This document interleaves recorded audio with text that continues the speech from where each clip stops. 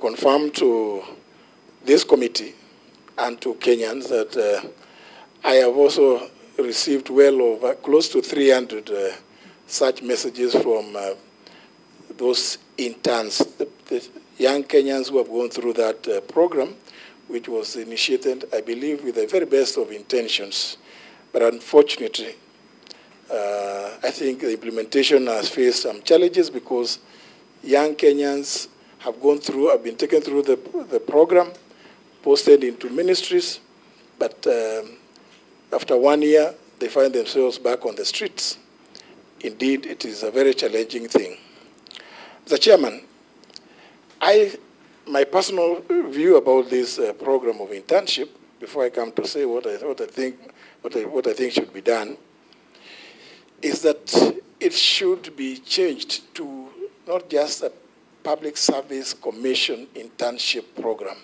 It should actually be a Kenya national internship program where both government and the private sector become active players. I believe it would have been much better if the program had involved the private sector, because the skills that these young Kenyans have are varied. They're not necessarily trained to go and work in the public service. Because sometimes you may find a university graduate that has been trained in agriculture, for instance, being taken to the Ministry of ICT. They will just be there for those 12 months and the stipends that they are given. After 12 months, those kids have really gained very little in terms of the field that they were trained in by way of experience. So, Mr. Chairman, my view is that this program should be worked, reworked, re-engineered, so that the young Kenyans that are taken into it are taken including the private sector, where indeed the private sector would be encouraged. Either government of Kenya, because Parliament gave the resources to the Public Service Commission to employ those or to engage those interns. But if we expanded it, it means that either the government of Kenya would have young Kenyan interns being taken to various places in industry, both in the public sector and in the private sector, where their skills would be much more relevant and would be much more useful.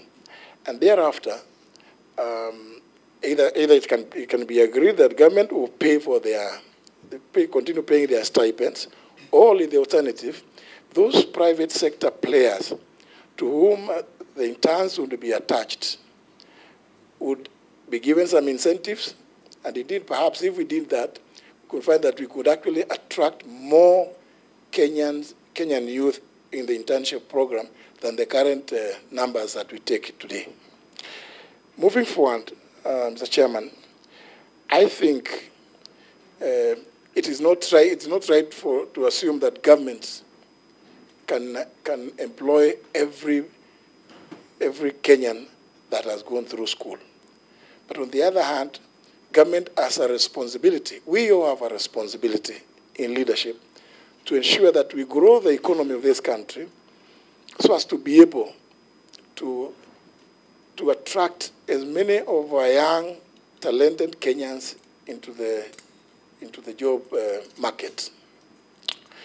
Therefore, Mr. Chairman, this is a program that I intend to, if I find favor, as Mr. Chairman, I've heard you say from time to time, you will find favor with this committee and the House and get confirmed into this position through appointment. It is something that we will need to sit with the Public Service Commission because, as you would appreciate, the role of the ministry is to facilitate. And, here, Mr. Chairman, it's good for me to point out that public service spans across every arm. So that, indeed, Mr. Chairman, even the policeman on the road is the public service. the doctors and the health personnel are also doing public service. So it's a ministry that I find quite interesting. It permeates every sector of the public service.